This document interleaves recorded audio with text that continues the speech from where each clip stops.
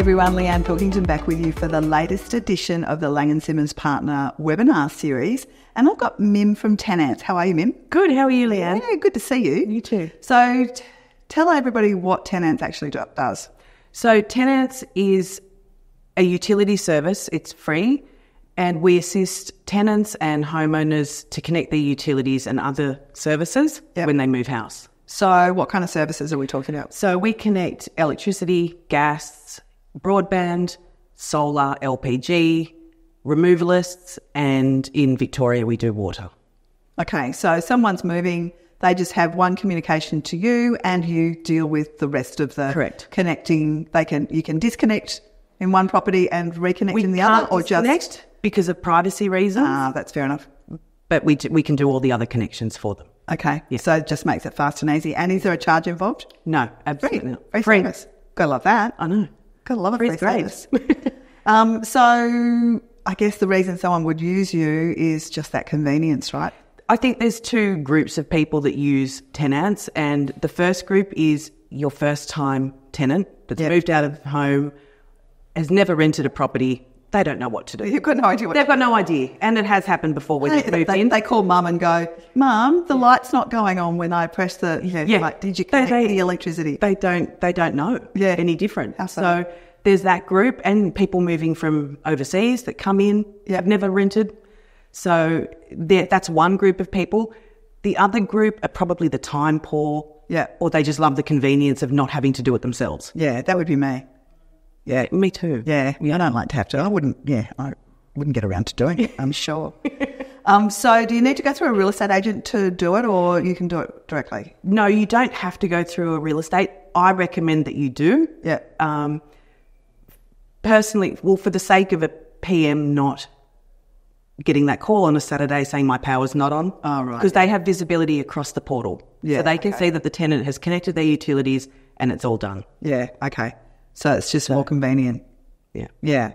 And how many customers have TenAnts helped over the time that you've been open? Since we launched, we have helped move over 10,000 customers. Wow, that's a lot. It's a lot. You probably should know what you're doing by now, right? Well, you'd hope so. I hope so. Yeah.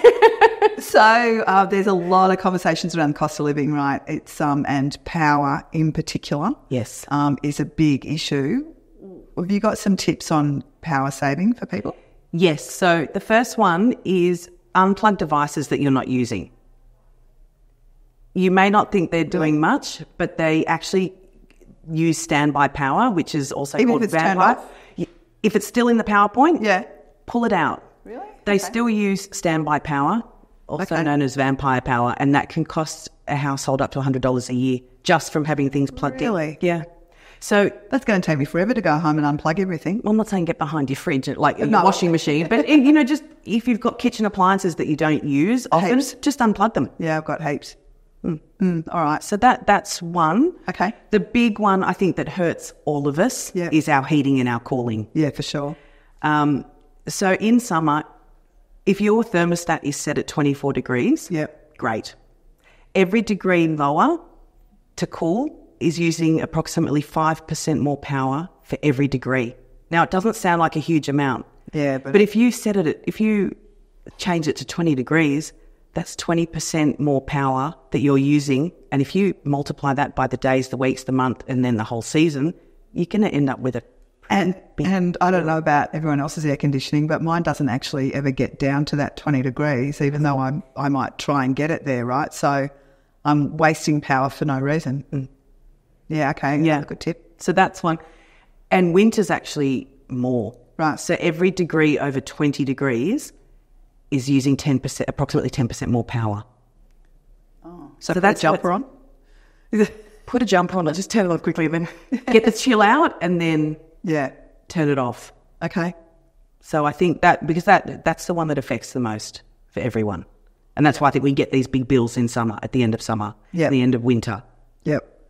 Yep, I certainly know it from my own, I do too. I have a daughter that leaves her house on 19 degrees. Oh, really? Yeah. So it does add up. So unplug your power, check your thermostat, not below below 24 for summer. 24 and above 20 for winter. Yes. What else? Energy rating for appliances. So you might be in the market to buy a new fridge and you might find a great deal on a fridge. Yep. But you'll probably find the energy rating is very low. In the long term, it's going to cost you a lot more in power. And so where should the energy rating be? Or it's just in comparison to other fridges? In comparison to other... Got it. Yeah. Yeah. So that's a big one. Yep. The other thing is showering. Now, this one is really interesting. There was a study in 2022 that found that 31% of water consumption for the average home was consumed by showers. Right. So if you minimise showers to 4 minutes... I know, 4 minutes. I can do 4 minutes. I can't do 4 minutes. Yeah. You can reduce your energy costs and water consumption by up to $200 a year. Wow. For an average household. Wow. That's a lot. I don't think my husband's going to buy into the 4-minute showers. But I'm guilty of not doing it. I'll tell him you said so. So that's probably... I think it's just being more conscious. Yeah, totally. Of where we don't need to waste money. Yeah.